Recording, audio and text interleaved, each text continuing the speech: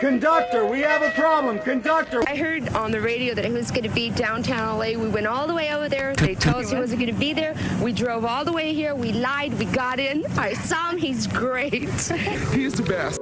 There were a lot of things about the meet and greet that stood out. I think the revolving theme was like people telling me like, yo man, you like helped me push forward.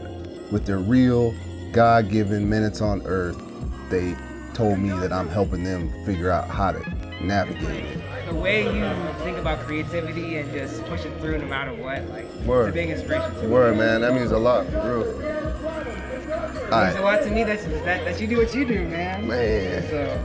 It was overwhelming, positively overwhelming. We have it at the crib, we've had it since it came out. It's like, I was telling the homie, it's like something I'm gonna pass down to my kids, bro. This shit is like, oh dude, it's amazing. It's amazing, it's a work of art.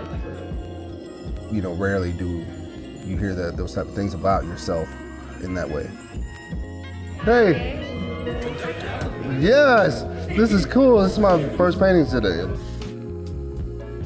The energy that the fans bring is crazy. Like, a teacher might get that at the end of the school year, like, yeah, you know, Mr. Conductor, you helped me get through my class or whatever, you know? But the fan energy is like, they want to pay you back somehow. And they pay you back with like, showing love.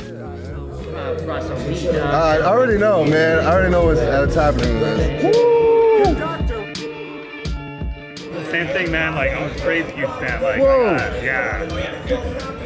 Damn, Conductor, where'd you find this?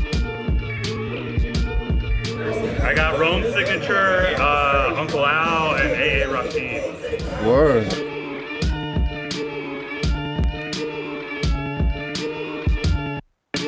This was the first thing, like, when your website first dropped. Yeah, when I first dropped the website, there was like only 50 of them. Yeah.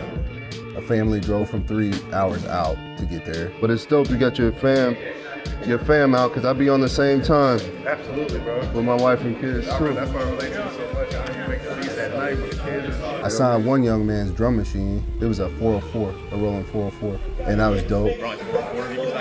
Yeah, sure. I got a Sharpie because I can only imagine what it would feel like to have Dilla sign my 3000 I got at home. Whether I play it ever again or not, it would be dope to look over there and be like, yo, that's like, I met him, and he like lifted it up and turned it around and then he signed it. That would be fire. So that was definitely a highlight to me.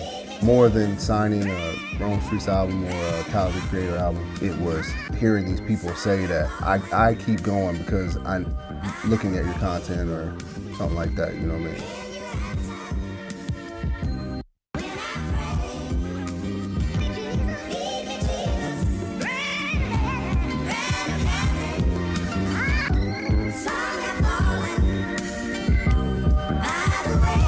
Conductor, we have a problem.